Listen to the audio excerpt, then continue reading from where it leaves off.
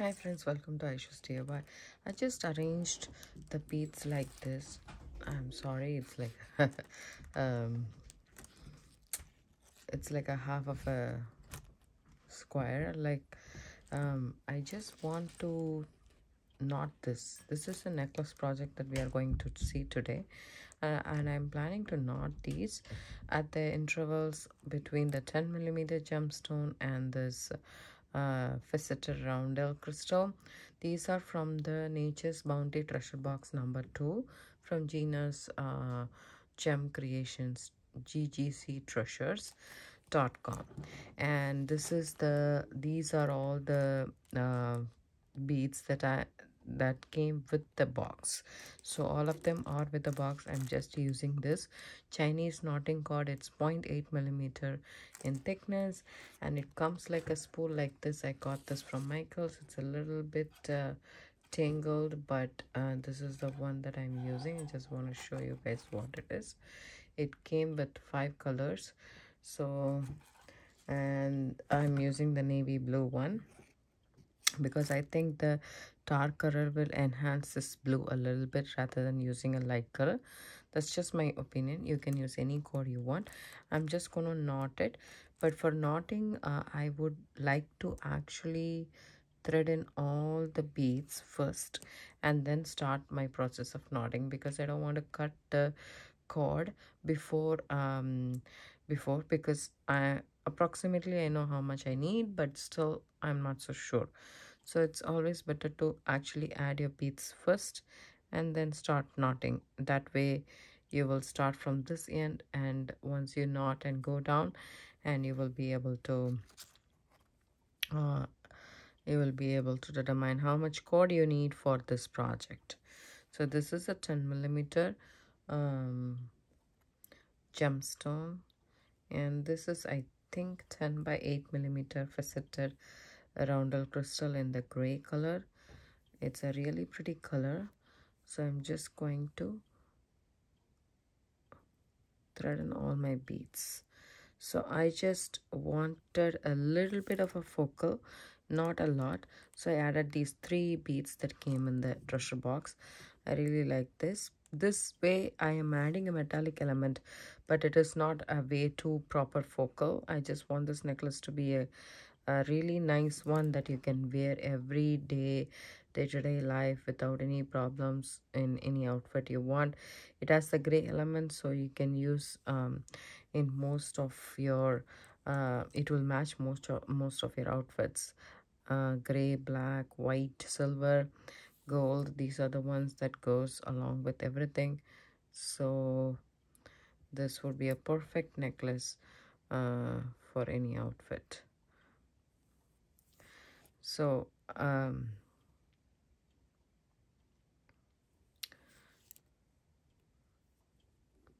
I just thought these would be very nice for knotting because it's 10mm.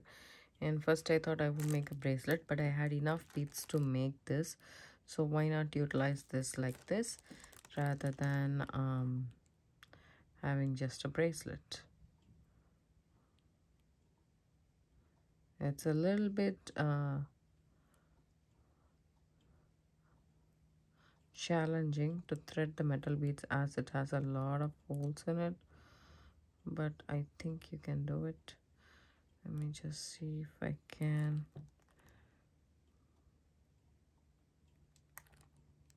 It's the cord is going in a different hole.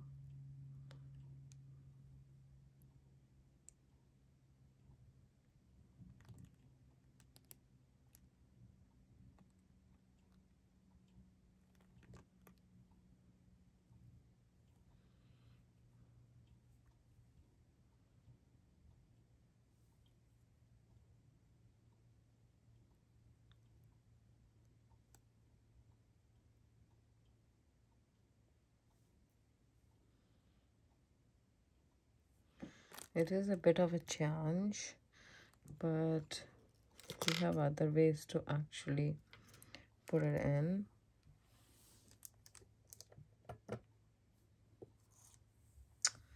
Take a piece of cord and then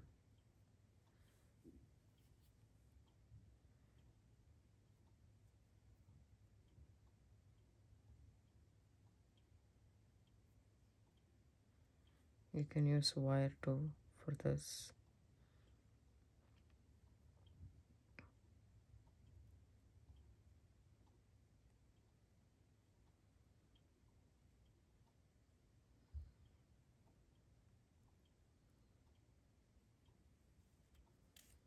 There we go. So threading in all the beads. These has different striation and color combination. And the same thing here. I need to do it with a wire or so. I can do it with a wire. So you don't have to do with that. You can do it with a wire or thread, whichever you have available. I'm just gonna cut myself a little bit of this wire. It is 26 gauge wire, I believe. So just make it, fold it into two. I have about, say, 3 to 4 inches, and I fold this into two. I put the cord inside this, like just like that. Then take mine 2 ends and then put it inside the bead, just like that, and pull it.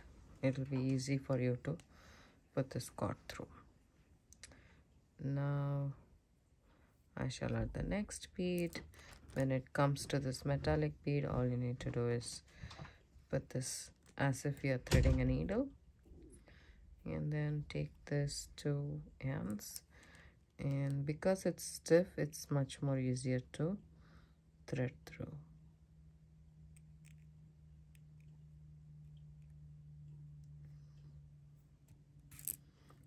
Pull these through,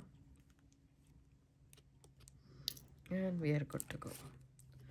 So I'll finish threading all the beads and come back. Welcome back. I finished threading all the beads, and I would like to leave a tail for myself. So the tail should be at least, say, 7 to 8 inches, just in case. I'm leaving this tail just in case, because I am not so sure how I want to end this necklace, either as like a lobster claw clasp, or a toggle clasp, and or I can do sliding knot. I haven't decided it, so I'm leaving 8 inches of tail and start my knotting process. Just move all the beads, just go around once and then come back through that and just knot right there. And now you move the first bead towards the knot, take it around, put this bead inside the knot, okay, and then move it to the side. Now you're holding it, and then change your finger. This is one type of knotting you can do with the tweezers, with bead-along knotting tool, or with hands.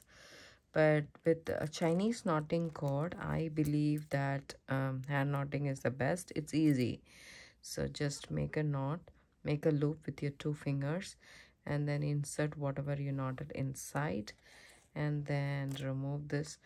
I'm holding this cord, the one that I have beads on my right, and then on my left I have this loop created, and then I move it. I just tighten this. Can you see that? I just tighten this. Hold on top. Okay, hold it on top, remove my fingers, and then knot it. So the knot is right next to your bead without any problems. So now loop it, put all your beads inside, take this cord to your left, to your right, and then now whenever you're tightened up and the knot is right next to it, you change your fingers, hold tight, make a tension over here, and then hold it on top and then pull it. There we go. Our knot is right next to the bead. So I will continue doing the knot. I have a couple more videos that came recently on my channel regarding this knotting, so I have explained this in detail there. So if you want, you guys can go ahead and watch that, or you can watch me knot here. So it's very easy without any tool, and the Chinese knotting cord is very useful for this technique rather than the silk cord. I feel the silk cord, the thicker ones are fine, but the thinner ones I don't feel comfortable knotting with the hands. I always don't get best results. Whichever is comfortable for you is the one that you need to work with. If the knotter tool, the bead-along knotter tool, which is right here, is the one that you want to do, that's absolutely your choice. All you need to do is put it here and then thread your knotter tool just like so, bring it all the way here, hold it across your V, and then deliver the knot right there.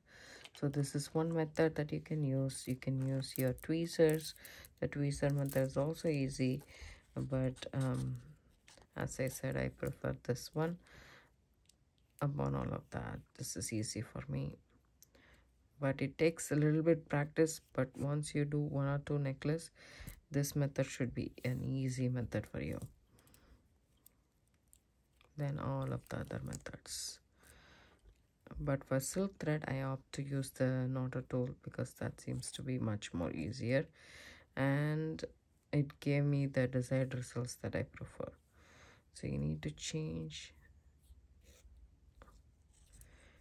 your techniques according to your methods, which is easy for you.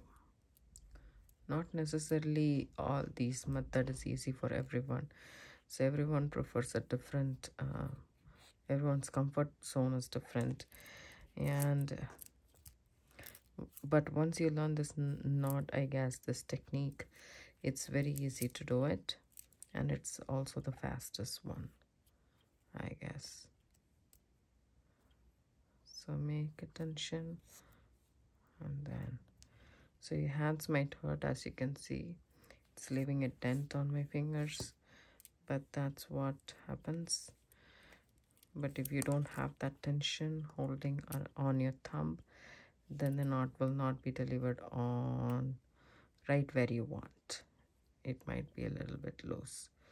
So when you do this, oopsie daisy. Okay.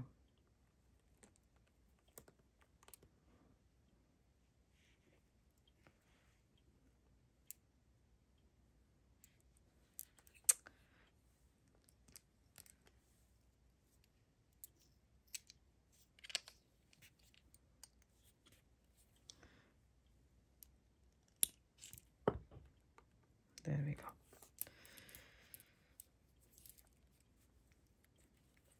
You have to maintain that tension, and it should be tight enough when you pull this and you change your fingers and hold it right there with your thumb, and that's how we do it.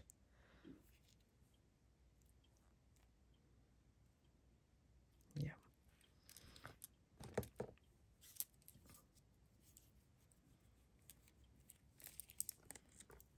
There we go. Change your fingers, pull it through.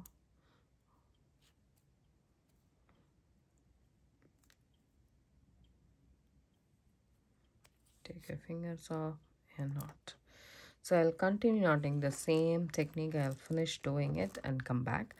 This is the same thing that we need to do for the entire necklace, but I feel you guys might be tired watching me do this. But it's very what to say, very repetitive process, and it's also like really therapeutic is what I think. The knotting, once you start making this, once you get a technique which you're comfortable with, then you would love to knot necklaces. It's really, really therapeutic. It's like meditation. It's like yoga. You can think like something that you do repetitive, and it's a nice feeling once you're done. So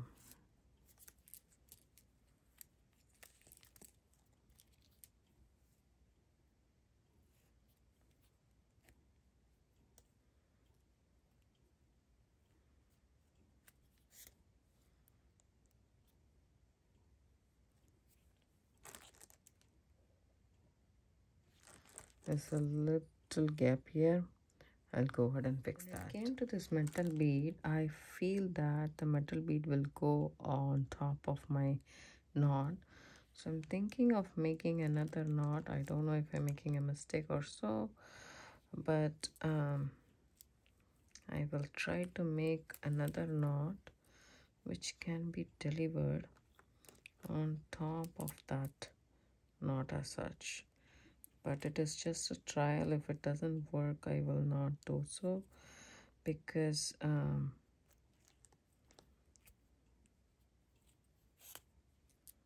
yeah, there you go, delivered a big huge knot. And then I put the metal beads. Now there will be a little bit of a difference in this, and I don't know if it looks good or not. It doesn't. So what I will do is I will trade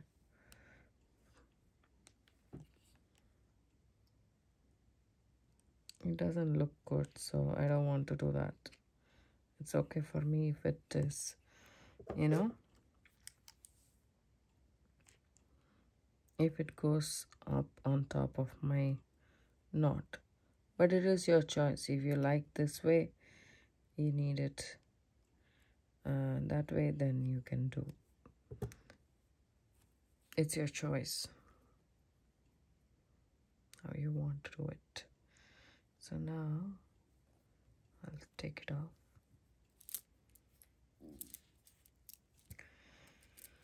Push my metal bead down and do the same thing. I'm not going to do a bigger knot.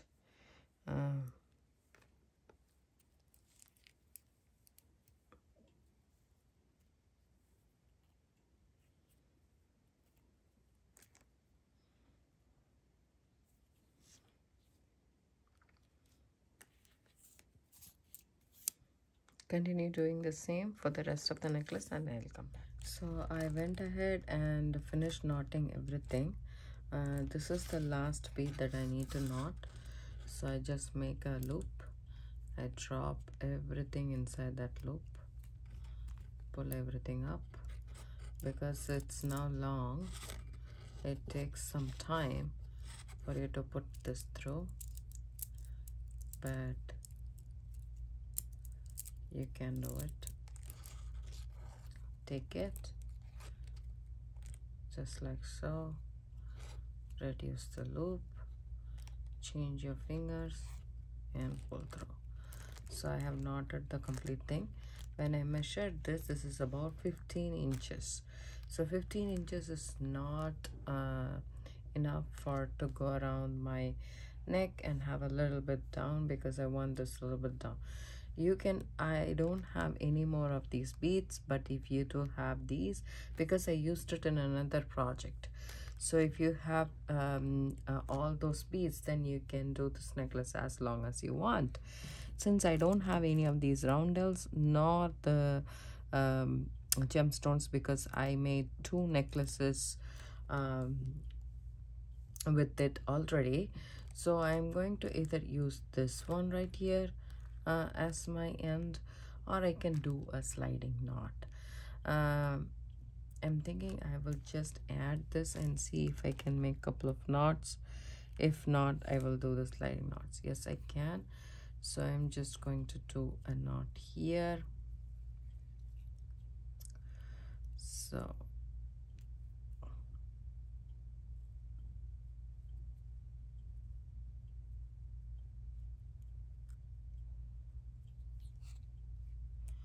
that's this bead right here. I still have some of these left, so I'm just going to add a couple more. and I have these small roundels as well. So that's that.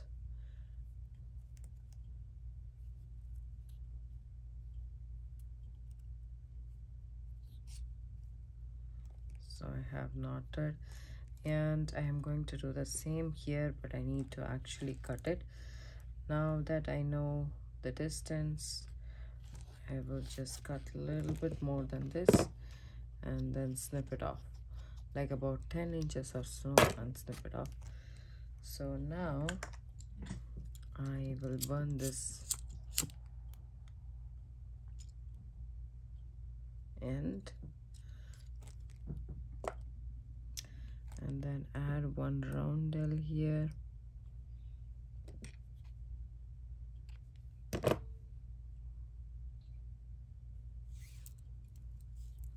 Make a knot.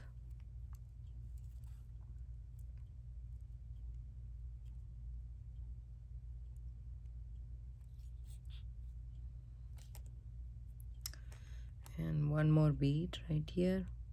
Then I'm going to make a sliding knot.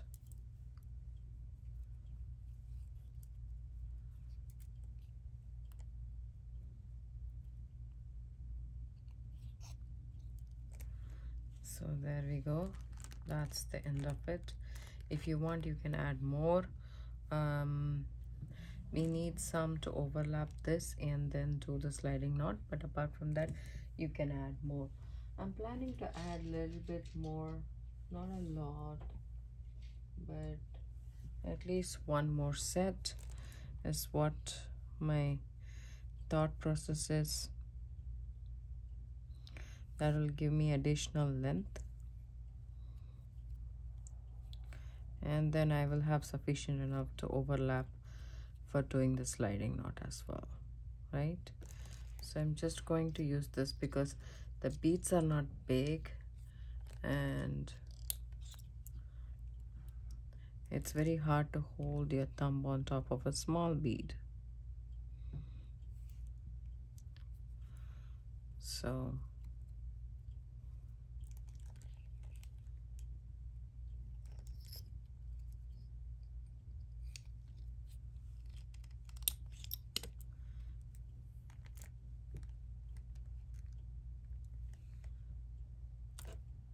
yeah, I think that's good enough.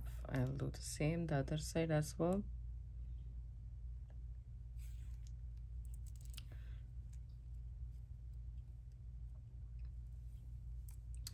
I have made already multiple necklaces with this Nature's Bounty treasure box. Go ahead and watch in my channel. I'll probably create a playlist for that so that it's easy for you guys to access that. All the videos that I made with the Nature's Bounty box. Planning to make, I already made one bracelet, 3 necklaces. This is, I think, the 4th necklace, maybe 3rd. Yeah. And I need to make more bracelets and earrings. I made just 1 earrings, 1 tutorial. So here we go. I have additional thread, but it is always good to use a little bit more than less. Yeah, you can just do more. Still there is a lot of cord left. Why waste the cord?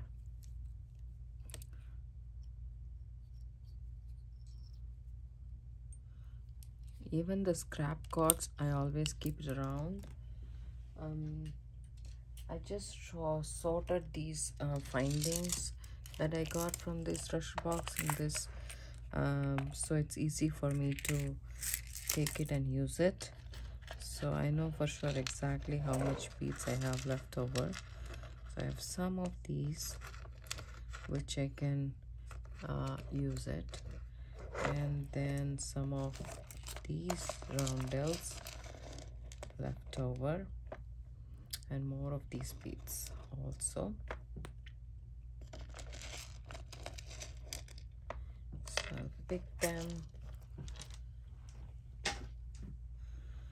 and I'll start knotting.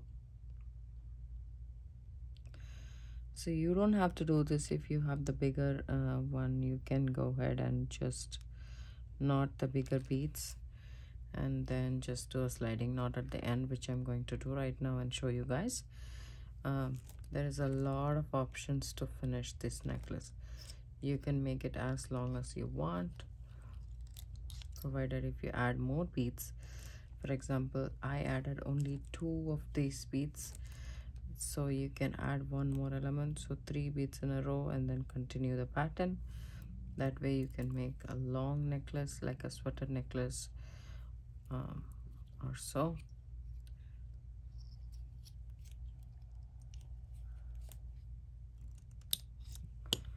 There we go. And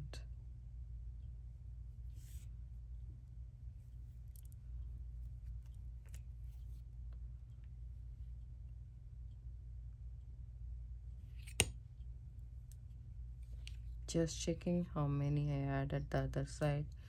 I want to do the same number this side as well. Okay, now the sliding knot part. It is so simple. All you need to do is have some cord. I'm gonna take about an 8-inch cord, not more than that. So here we go. I just put it underneath. You can tape here and then do it. I need to move this and come back. Here's my necklace. I'm gonna keep it like this, and then I'm gonna take some painter's tape and then just tape these together. Want it right next to each other. Okay, just like so. That way you can start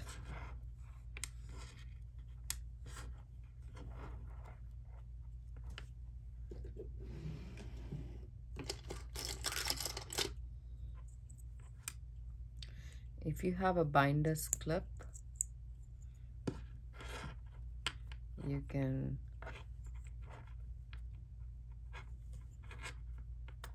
do the end of the thing with the binder's clip, just like so, and then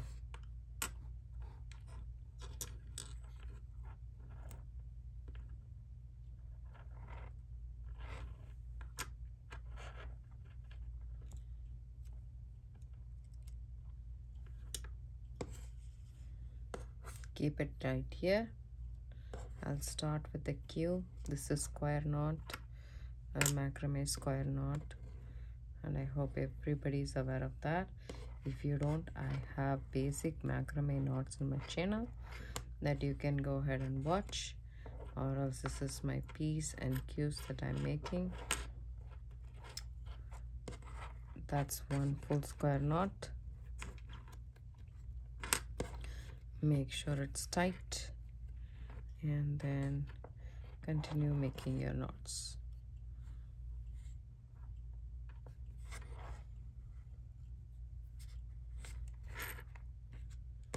If you have a clipboard or a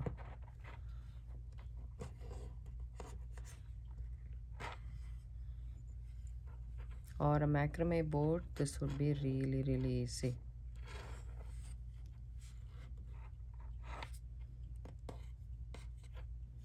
Couple of knots.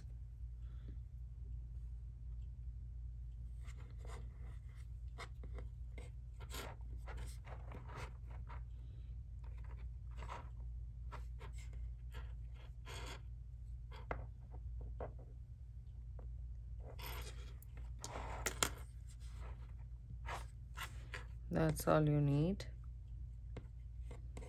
I would do as long as I can with this cord that I have available. So anyways, I have cut it, so I'm going to use it.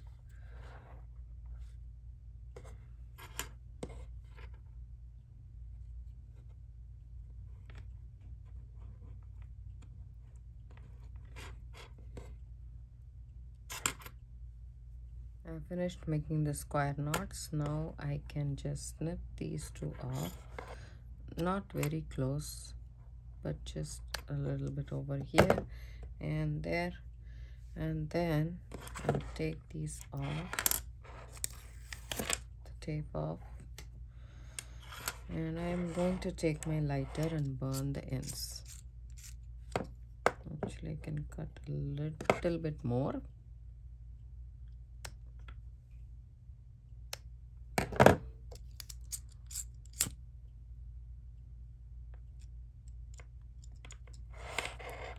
Burn both the ends. There we go.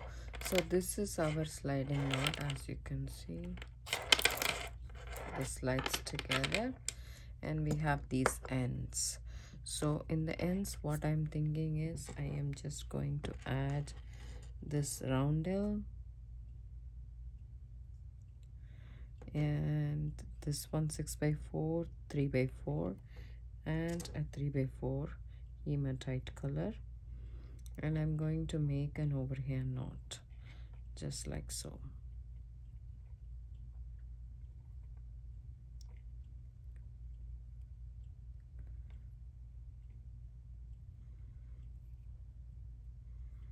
Just like so, and then bring all of these here, and then I'll make a knot before that also, so that it doesn't slide off as much as we want.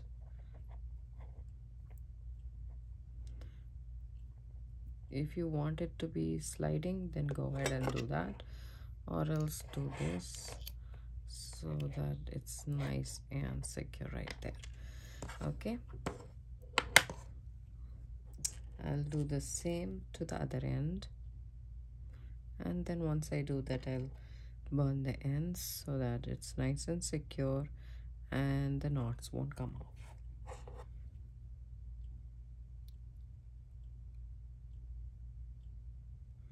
All 3 beads, and then you should make a knot right where the other one is, right? So over here.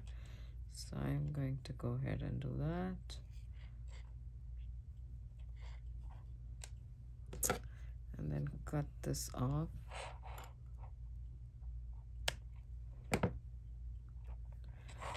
And move all of these and do one more knot right here,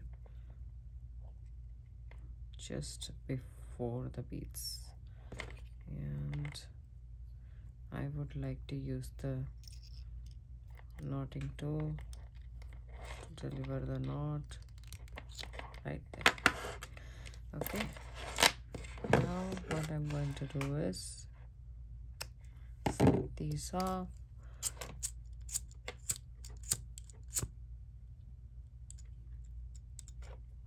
burn the ends,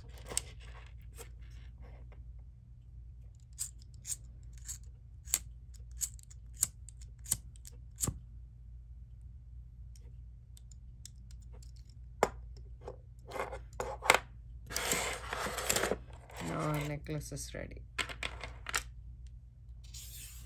I hope you guys like this video. If you do, give it a thumbs up, subscribe to my channel, don't forget to hit the bell icon for notification. I do upload videos almost every day. It comes around 5 p.m. Pacific Standard Time. Thanks so much for watching. Have a good day. Bye.